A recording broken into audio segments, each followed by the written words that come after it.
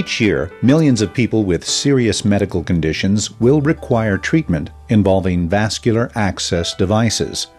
These devices deliver life-saving medications and nutrients and are common in all healthcare environments. Most of us, at some point in our lifetime, will probably be treated with a vascular access device.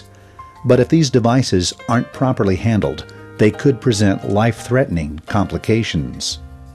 People who need these devices in place already have an underlying disease process going on. They're already have terrible health care conditions.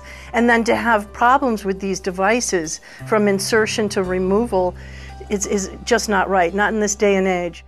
In 1985, Suzanne Herbst, a home health infusion nurse in the San Francisco Bay Area, observed that many patients were being treated with vascular access devices in a wide variety of ways, and in many instances, in an unsafe manner. My background had been in oncology, and so I called and got together with, or wrote a letter to about 15 oncology clinical specialists in the Bay Area and said, do you feel the same way I do? And I set up a plan to put together a multidisciplinary group of people to begin to discuss the use and maintenance of vascular access devices.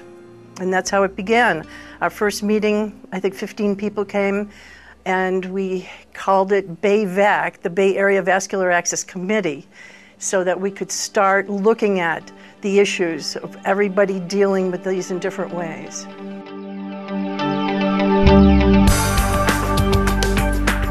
That small group has grown into a large, internationally recognized organization known simply as AVA, the Association for Vascular Access. AVA's multidisciplinary membership advances research, professional and public education to shape practice and enhance patient outcomes, and partners with the device manufacturing community to bring about evidence-based innovations in vascular access.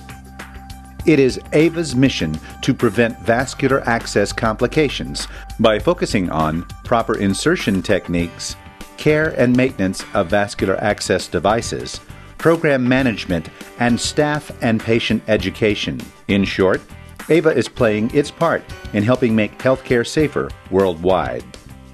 To that end, AVA welcomes a diverse membership of healthcare professionals working in many disciplines of vascular access services. Join our growing international body of professionals working to eliminate all preventable vascular access complications. Become a member and support the mission of the Association for Vascular Access. Join AVA today.